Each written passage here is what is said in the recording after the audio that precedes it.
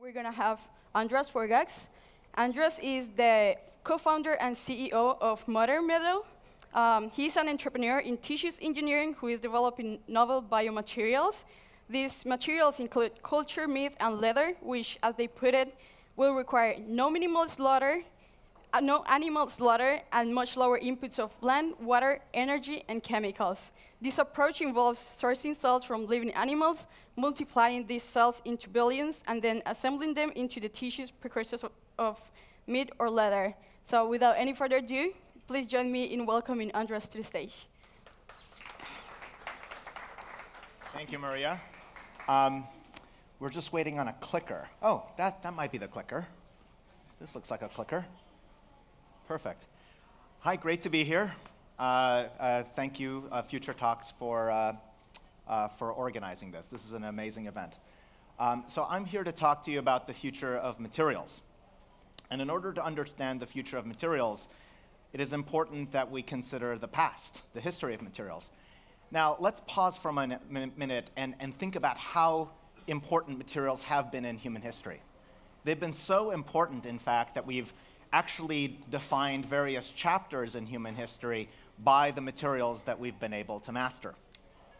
So if you look at the history of civilization, going from the Stone Age all the way to the Information Age, oftentimes the very materials that we've been able to master, that we've been able to use to make things around us, have actually defined that chapter in history. So the Stone Age, for example, was the first time that civilization, mankind, took from nature.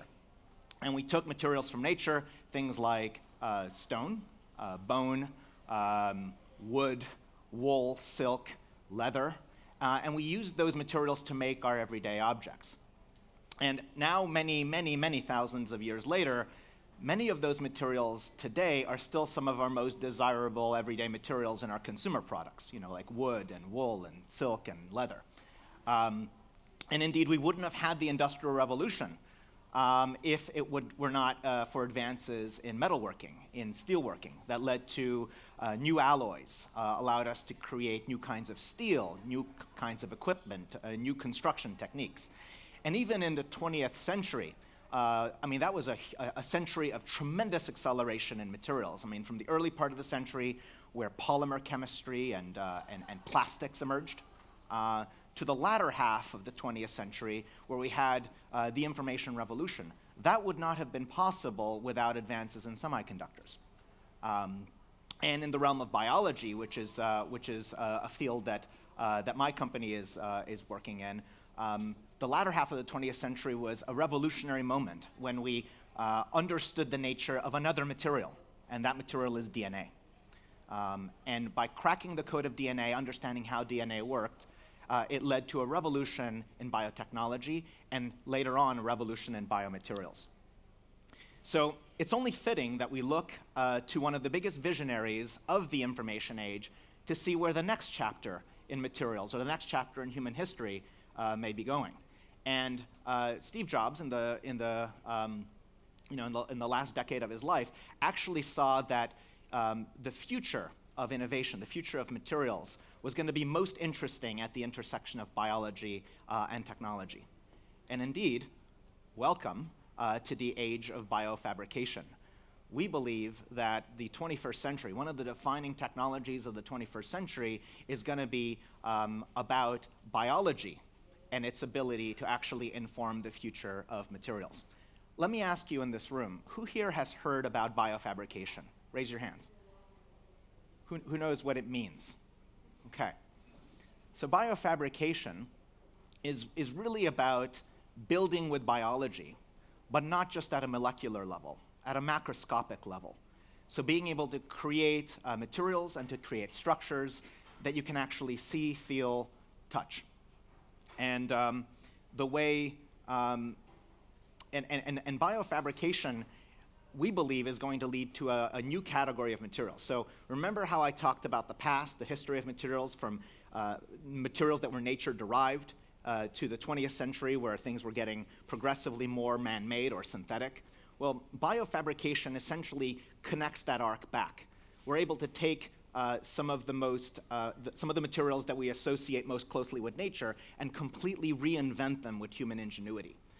So it allows us to build with the proteins of nature, but to really innovate on the proteins of nature.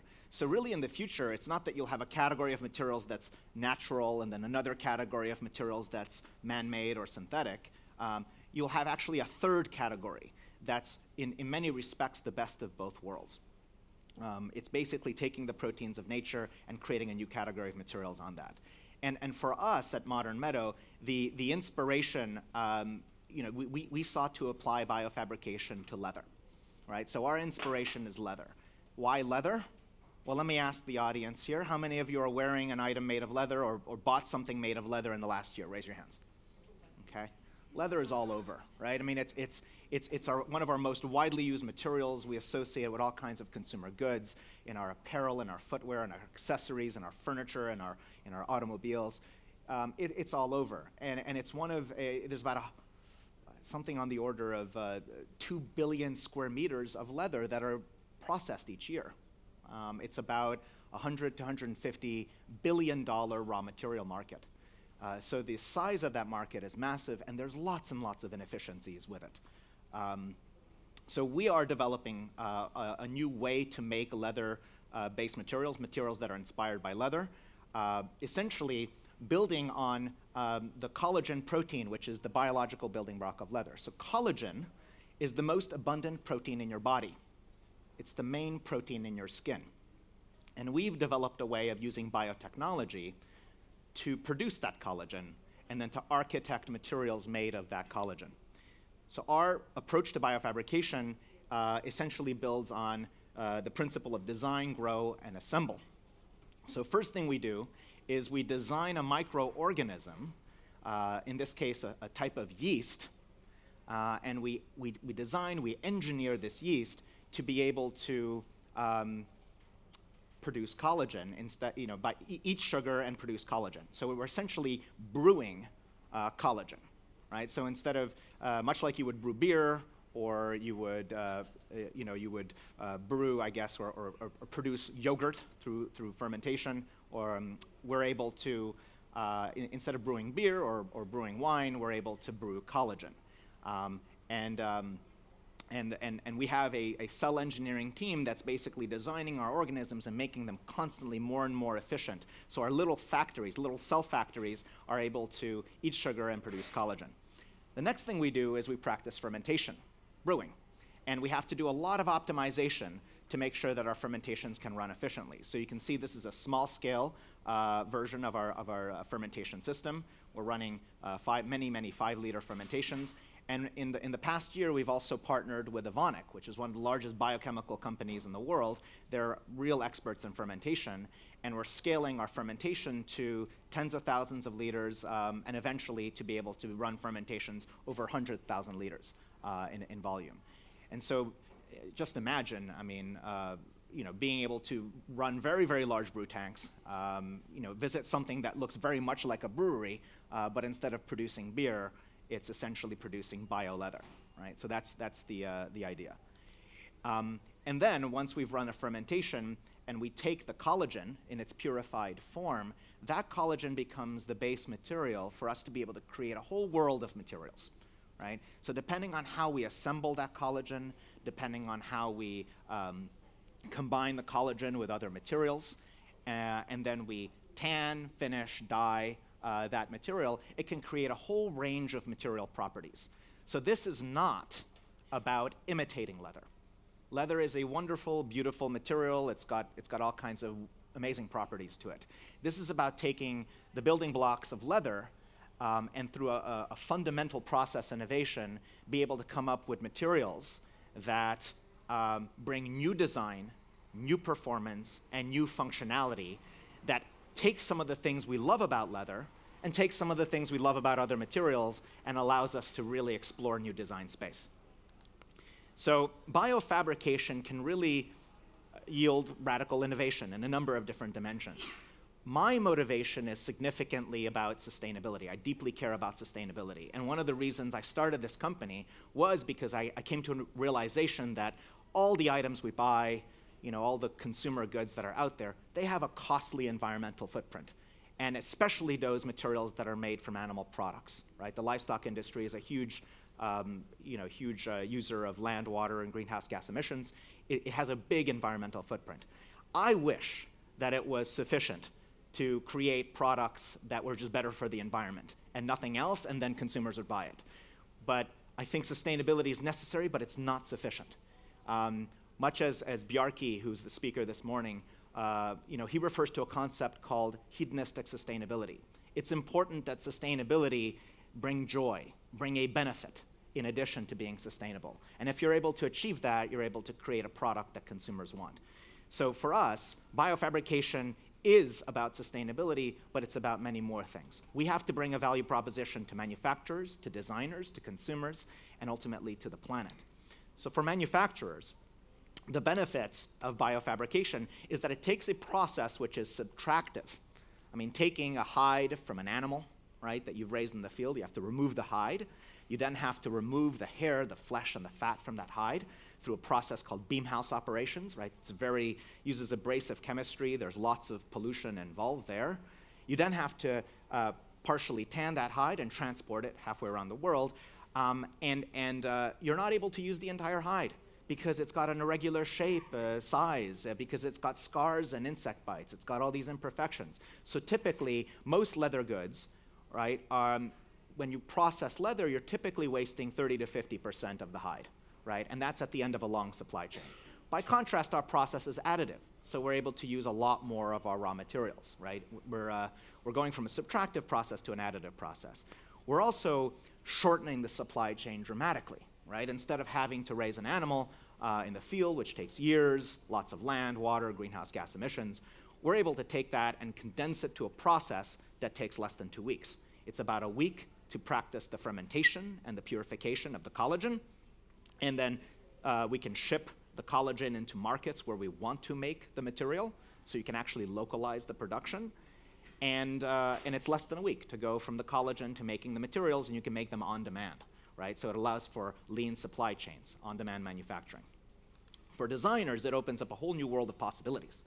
So instead of having to kind of make do with what comes off the back of an animal or what nature offers, all of a sudden you can take your design thinking beyond the product itself and into the material, right? So it opens up a vast design space. You can actually engineer the product rather than having to kind of cut it subtractively to meet your application. You can actually engineer the material to be able to mold into the applications that you want. So we're able to work with leather materials that can actually support complex geometries, that can support three-dimensional forms. So it allows for designers to do new things in designing their products. And again, instead of having to select from a limited palette of kind of what you get from the back of an animal, you can actually tune the material to bring new design possibilities. So the design thinking goes beyond the product, it goes into the material itself. And then finally, if you're designing for a brand, right now if you go into a mall or if you go into a department store, you'll see that the things that differentiates most brands from one another is marketing and design, right? They're all working pretty much with the same materials. This allows brands to actually have materials that are bespoke to their products, right? So it allows brands to actually be able to have access to new elements on the periodic table that their competitors don't have access to. So for consumers, all of a sudden it takes a process that's opaque and allows it to become much more transparent. Let me ask the audience here, how many of you have been to a slaughterhouse? Raise your hands. Okay, some of you. How many of you have been to a leather tannery? Some of you.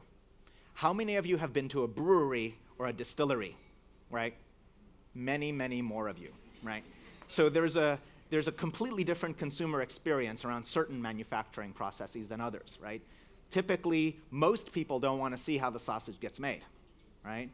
Whereas, when it's about brewing or about distilling, it's a much more inviting process. And that kind of transparency we can bring to animal products.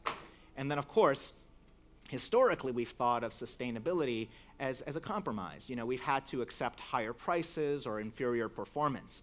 But this actually allows us to design materials that bring new design, new performance, new functionality, new capabilities, and oh, by the way, it's sustainable, and oh, by the way, it doesn't harm animals, right? So it's not so much of a trade-off. It actually allows sustainability to become a premium. And then finally, for the planet, instead of working within the resource limits of, right now, the livestock industry is really one of the things that's most burdensome for the planet. And this allows us to become far more resource efficient by being able to create materials that don't rely on the livestock industry. And fundamentally, this allows us to create a category of materials that celebrate life, right? We are a biofabrication company. We celebrate life, but we don't need to exploit sentient life to do that. So this is a fairly complex story. There's lots of aspects to biofabrication. We needed to come up with a brand name for our materials to be able to explain the value proposition and why people should care about biofabricated materials. And Modern Meadow biofabricated leather materials is just a really complicated name, so we didn't think that would be an appropriate brand name. But before I tell you kind of what we decided to call our materials capabilities, let me ask the audience here, how many of you can name a brand of leather material? So not leather products, but leather material. Raise your hands. Isn't that interesting, right? So we're all wearing leather. We all buy leather, right? We can all name many, many brands of leather products, but leather, which is this, $100 billion raw material market, can't name a brand for it. So our brand is Zoa, and Zoa is the Greek word, comes from the Greek word for life, Zoe. Our materials are a celebration of life, and it just so happens that Zoe is the middle name of my 5-year-old daughter, so that works too. And these are examples of Zoa. We can make it as a sheet material. We can also process it as a liquid. So we can actually assemble our collagen and tan it in a liquid form, which allows us to paint with it. And if you can actually process it as a liquid and essentially work with liquid leather, it allows you to do new things, like join different fabrics with our bio-leather, our Zoa material, as the seam. So you can actually assemble fabrics without stitching, without gluing. So this is an example of Zoa that's been applied onto a mesh without gluing or without stitching. And if you can work with it in a liquid form, you can also do kind of crazy things, like spray it onto other fabrics. You can apply it as a coating. So this is an example of leather that's been, bio-leather that's been sprayed onto silk. So think of it, leather mist. You can go after completely new designs and new patterns, zonal properties. So there's all kinds of functionalities that we're exploring with our Zoa materials. We've exhibited in the Museum of Modern Art last year. So there's an item that's been now acquired by MoMA into their permanent collection, and we did a pop-up exhibit in Soho. And let me just finish by showing you a video which accompanied our Museum of Modern Art exhibit last year.